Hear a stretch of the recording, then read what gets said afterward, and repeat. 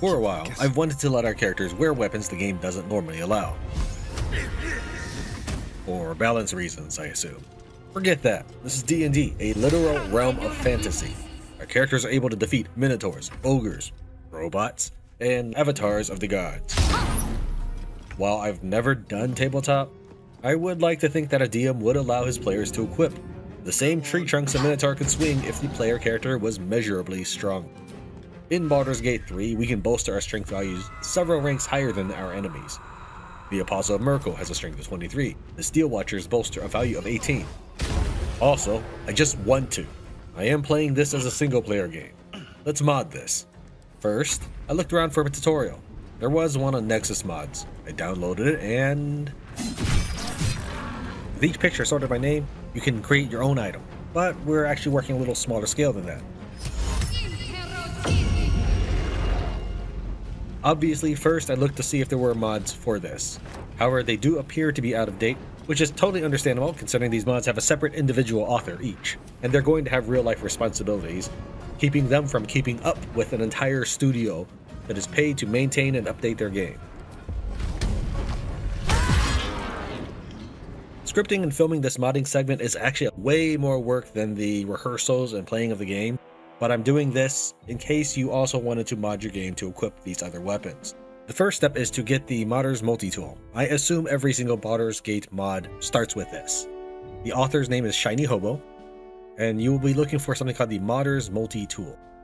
On the right frame, I don't know if frame is the right word, but on the right bar, you'll want to click on releases or the most recent patch. You probably can't go wrong clicking on the releases, as the posts themselves will change from day to day. And in current day time, it says Fatal Fix Part 2. This is just whatever the programmer wrote for the title of his post. It's called Fatal Fix because this fixes a fatal crash to desktop when trying to clean out temporary files. Fatal does not, it's not anything you need to be scared of. This is just what he labeled it. He could have easily labeled it improved graphic interface and then put in like a splash screen or something. This will change. We want to go to bg3 moddersmultitool.zip and go and download that. As with any file on the internet, go ahead and scan it with your favorite protection software. When you're ready to continue, go ahead and run the exe program, click on Utilities Unpack Mod, and then find your way to your Baldur's Gate data folder.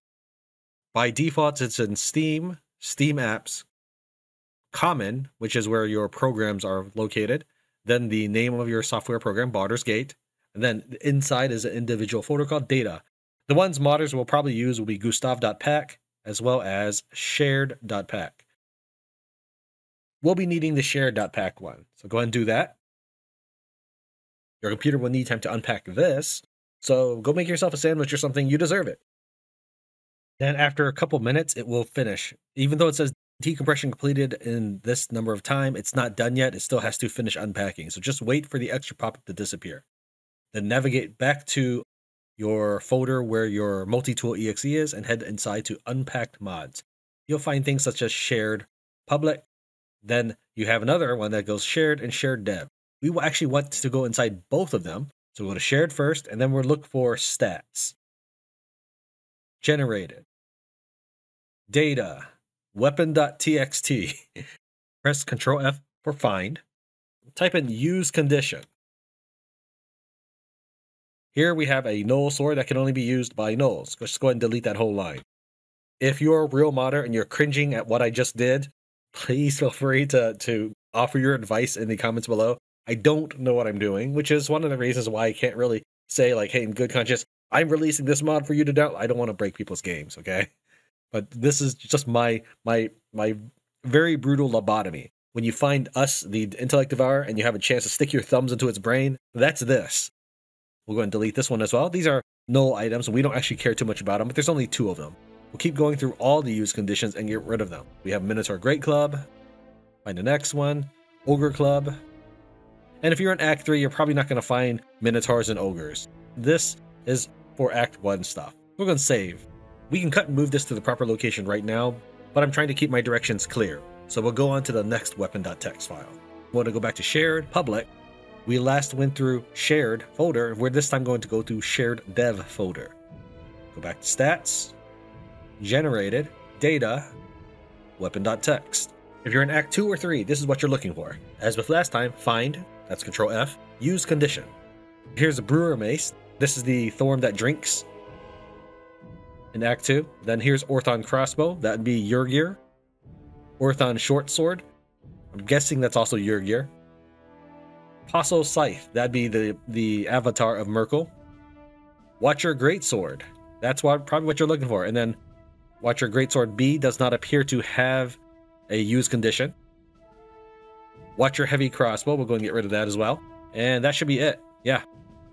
We'll save this. Now we have modded these files. What we need to do is we need to go into our game directory and put these files in. If you've made it this far, congratulations, we're almost done. But be warned, this next section can be a little confusing. Go ahead and create a folder, call it public. Inside the folder, you want to create shared. Go inside that folder.